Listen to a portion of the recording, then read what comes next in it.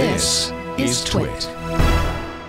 Now, there are many people who believe that cryptocurrencies are the unicorn of the tech industry, and they're really more of a myth than a reality. Well, Nicholas Weaver is one of those skeptics. He's a researcher at UC Berkeley's International Computer Science Institute and has characterized Bitcoin and its many follow-on digital currencies as energy-sucking leeches with no redeeming qualities. Now, with this level of experience and intelligence, Weaver has pretty good claims and backs up his claims. Weaver has laid out a variety of reasons why cryptocurrencies make a poor substitute for use of payment cards, checks, and old-fashioned cash.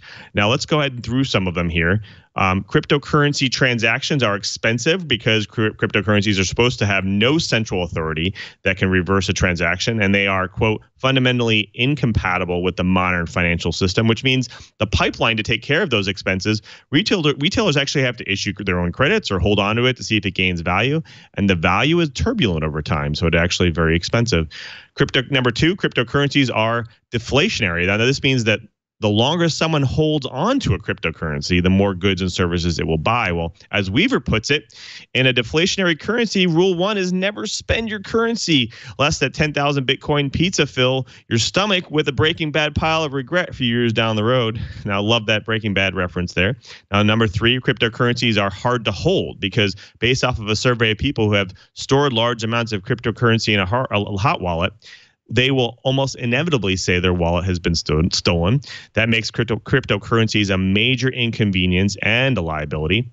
Now, a couple other myths that Weaver calls out is, number one, cryptocurrencies are decentralized. Now, in theory, that is actually true, but in practice, they are actually a quasi-central authority, which exists. Consider that the 2016 bailout of the DAO, a crowdsourced investment fund, after hacks actually swindled out $50 million worth of Ethereum.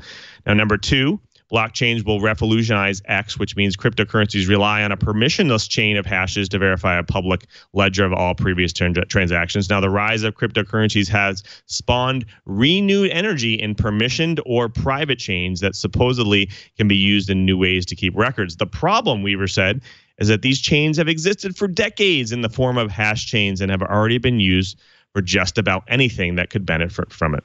Now, this creates an interesting perspective of cryptocurrencies and blockchains that people are overlooking with all the hopes of making it rich.